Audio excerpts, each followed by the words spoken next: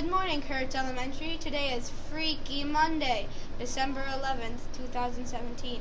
I'm Sawyer Carlson. And I'm Avery Shadowski. Good morning and happy Monday.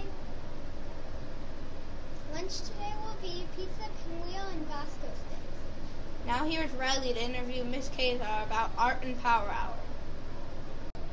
Mrs. Kazar, how long have you been working at Wkrz Elementary? This is my 11th year. I used to teach the year-round program and then went to traditional calendar, so 11 years. Wow. What made you decide on doing Art and Power Hour? Well, students have always enjoyed coming in to the art room for extra time, like for Creative Wkrz Art Club during lunch and recess, so I figured now would be a good time to try out before and after school and Power Hour classes. Do you think this job is fun, and do you enjoy being here? I love being here. I think it's a lot of fun, and yeah, I feel very lucky to be teaching art at Wkrz. What's the most favorite thing you like about teaching here? I think that I love to see students have a passion for art, just like I have the same passion for art. I love teaching art as not just making things, but looking at art and talking about art and feeling art.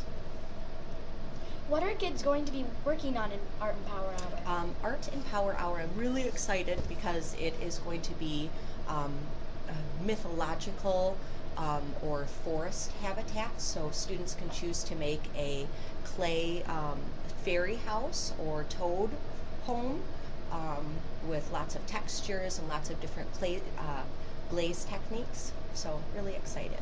Wow, that was fascinating. Thanks. Miss Kazar, what days or what is Empower Hour? Like, when is it?